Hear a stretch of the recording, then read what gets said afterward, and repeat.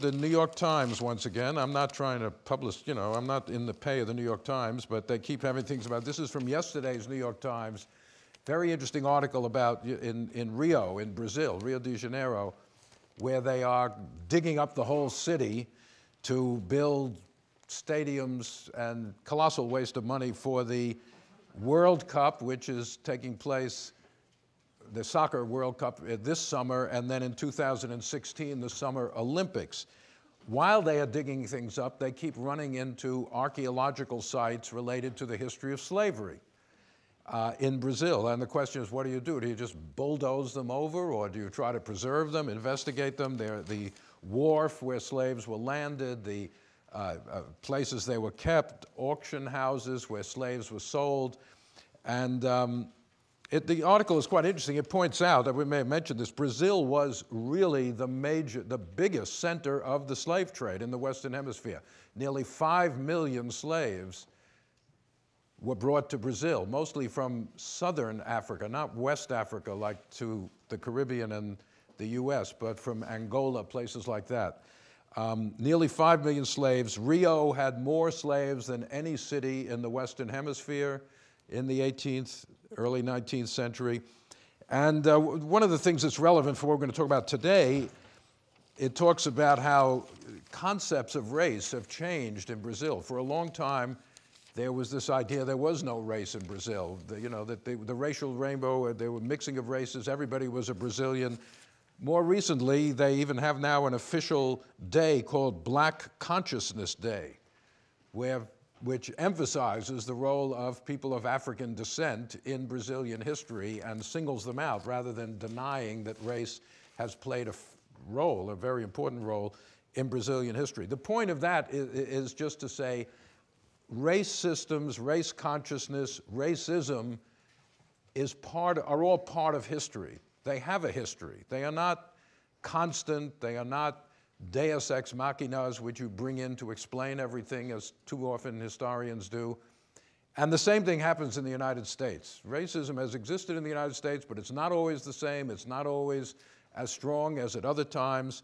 And what we're going to talk about today, the black soldier in the Civil War, the service of black soldiers played a critical role in, I think, weakening racism, at least for a time, in the Civil War North and into the Reconstruction era. This is a famous recruiting poster for black soldiers. Come and join us, brothers. But it took a good while to get to the point where the Army was actually welcoming African-American men into the Army. Now, stepping back for a minute, until recently, as the phrase went, in American wars, blacks had to fight for the right to fight. In other words, in the Revolution, in the Civil War, in World War I and World War II, blacks were either at the beginning just excluded from the Army altogether or not particularly welcome in the Army. And in all of those wars, as well as smaller ones, the African-American leaders insisted on the right of African-American men to be in the Army, just like everybody else, to participate. They fought for the right to fight and won it, and by fighting, African-Americans generally, not always, that fighting in the Army sort of pushes forward claims for equal rights, for citizenship rights, and leads to some amelioration of race relations in the US. Not always, and sometimes temporary. World War I did not have that effect. It produced massive racial violence in the United States. East St. Louis, Chicago, lynching of black soldiers when they returned to the South from the war. But certainly the Revolution, the service of blacks, helped to stimulate the abolition of slavery in the North. Service of black soldiers in the Civil War had a lot to do with making emancipation final and opening up the possibility of rights after the war. World War II, I think, was the beginning of the modern civil rights movement, and black service in the Army there had a lot to do with that. Now, the pattern has changed in more recent wars. In Vietnam, in Iraq, in Afghanistan, there were complaints that minorities, racial minorities, African Americans and others, actually there were too many of them in the Army. There were too many of them in combat. In Vietnam, like a third of the soldiers on not exactly a front line, but in combat platoons were African American, far more than their percentage. In other words, the draft was working in a disadvantageous or unfair way, groveling up black men and leaving many whites out. And similar complaints have surfaced about today, where a large percentage of the soldiers in Iraq and Afghanistan are African American. Now, what's interesting about black service in the Civil War is, among many other things, is how it was erased from history for a long time. One well-known history book in the 1920s said, quote, "The American Negroes are the only people in history who became free without any effort on their own behalf." No effort. In other words, they played no role. Whites gave freedom to African Americans. And black soldiers, Kirk Savage and others have written about this, are pretty much invisible in most Civil War monuments in the North. Every town in the North has a Civil War monument somewhere. Very, very few of them have an image of a black soldier.